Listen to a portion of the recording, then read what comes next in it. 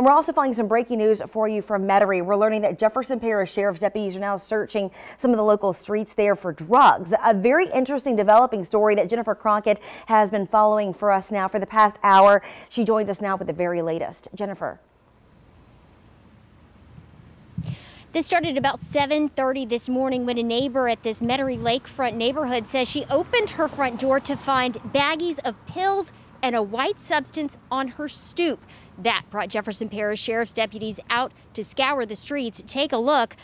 The Jefferson Parish Sheriff's Office says these are likely drugs tossed during a police pursuit that happened last night. The Sheriff's Office says a 13-year-old girl called 911 for help, saying that her father was threatening to slam her to the ground and had been choking her 8-year-old brother. She asked deputies to track her phone, saying that her dad was forcing them into his car.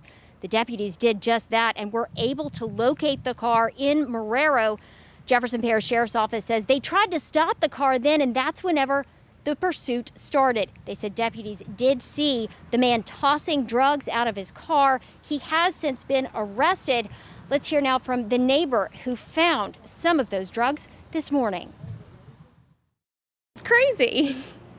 Very shocking. I at first was concerned that someone was at my door, but then we were walking the Yorkies, and one of the dogs smelled another bag, and so far we've found 4 other bags of, looks like, heroin and blow.